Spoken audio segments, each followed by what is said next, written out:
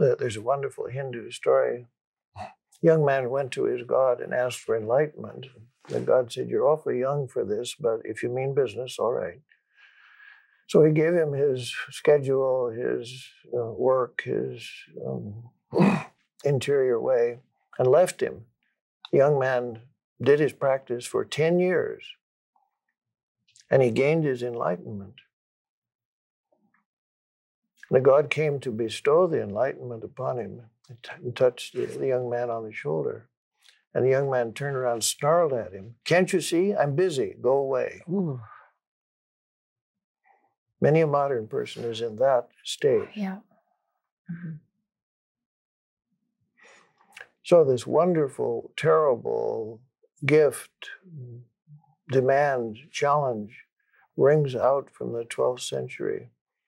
Can you be an individual, or are you going to fall into individualism? Which is to fall into the collective. Uh-huh. Well, a false kind of uniqueness. Yes. The pound on the table, insensitive kind of masculinity, which is a dead giveaway that is adolescent. The bullying kind. Yes. Sword. Sword. Uh-huh. Which is what the early Crusaders were. Yes.